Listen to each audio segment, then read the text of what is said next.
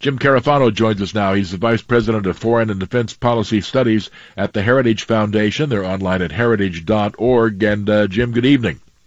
Hey, good to be with you. Good to have you back on tonight.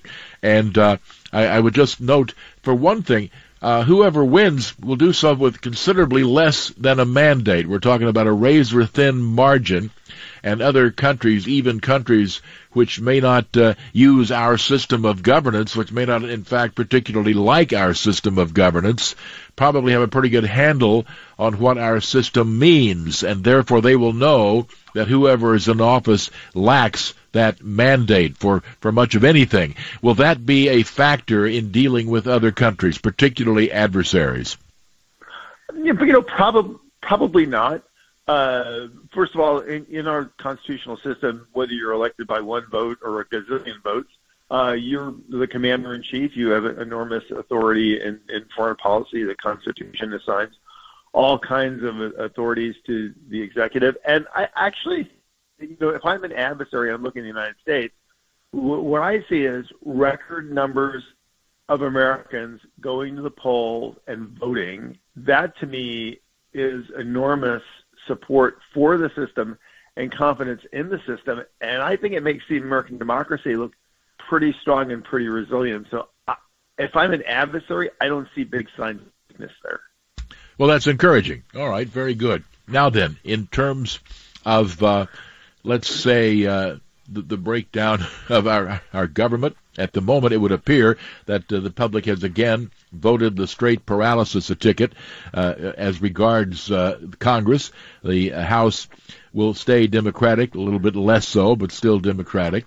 And the Senate will stay Republican, a little bit less so, but still Republican. So whoever becomes the president will deal with a divided Congress, and presumably that will make some things more difficult. The passing of legislation, certainly.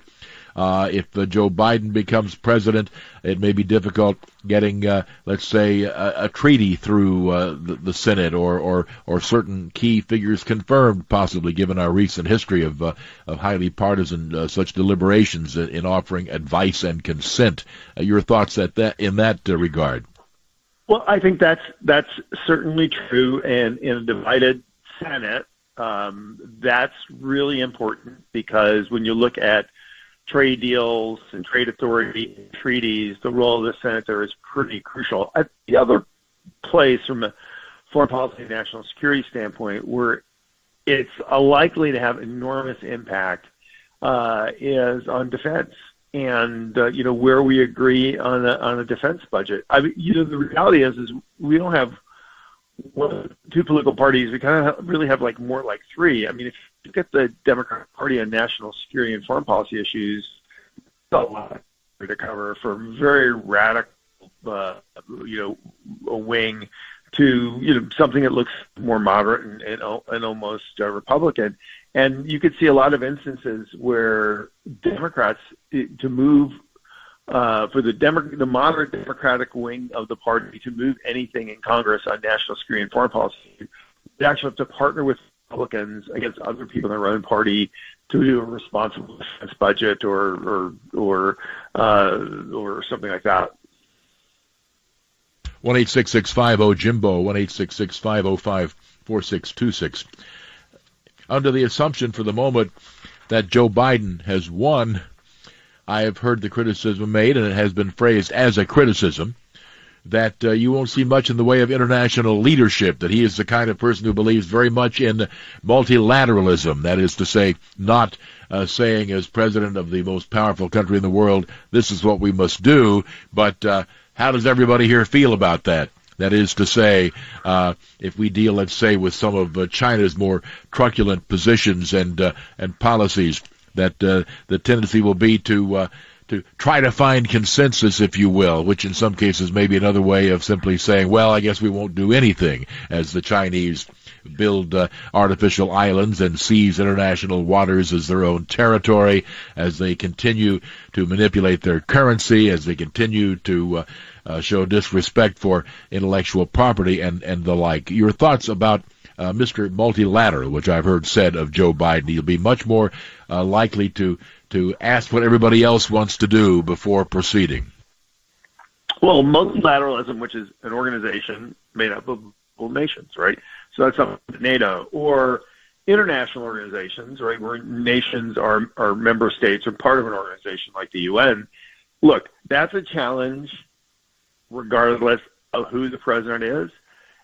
And it's a challenge because we live in what's called the era of great power competition. So you have, on one hand, the free world kind of lighting the world the way it is, the way it was from the Cold War in the 1990s, take. And then you have the great destabilizers, the threats to global stability in the world. People look at China, Russia, North Korea, and Iran.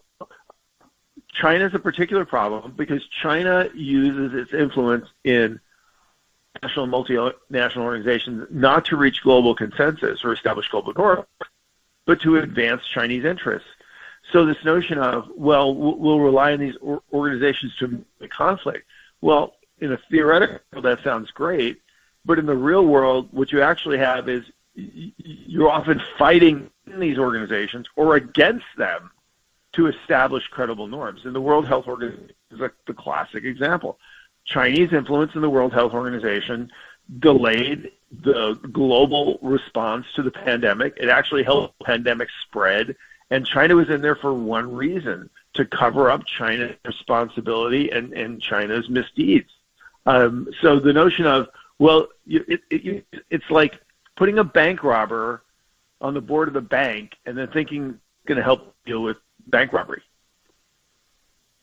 That's very well put. The fox in charge of the hen house, as it were.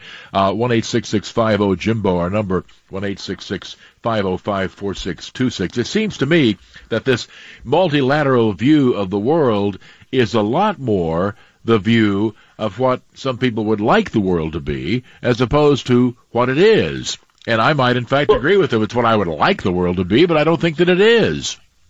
Well, look, here's the fundamental problem. Let's just look at China, because it's probably the most outstanding example. Fundamentally, the United States and the nations of the world are differences. We like, we don't like, we like tweeting, we like orange hair, whatever.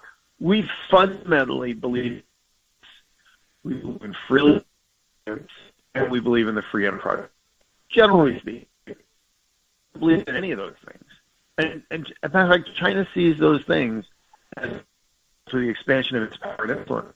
So the reality is if free world countries don't work together, they will not be able to defend and protect those equities. Now, and that's the metric, is you working together, not do you have a participation trophy.